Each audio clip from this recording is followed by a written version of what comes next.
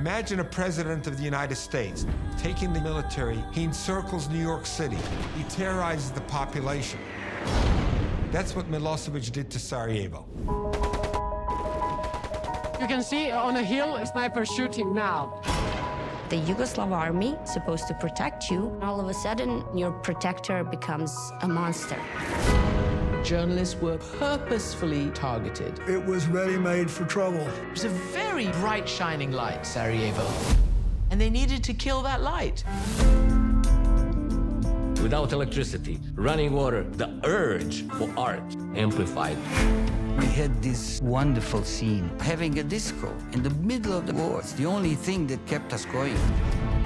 You two, they represent the personification of our resistance. I thought they were a force of good. I went to Sarajevo, was trying to find my way into an aid organization. I thought if I could get Bono, talk to him about these people, maybe we could have a conversation. You there, Bill? Yeah, I hear you, Bono. I want to say thanks to all you people. We don't feel alone.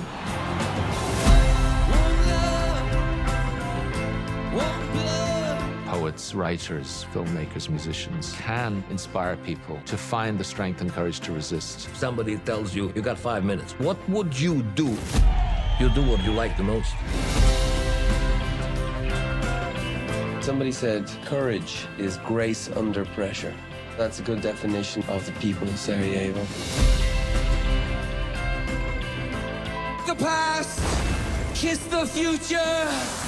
Viva Sarajevo!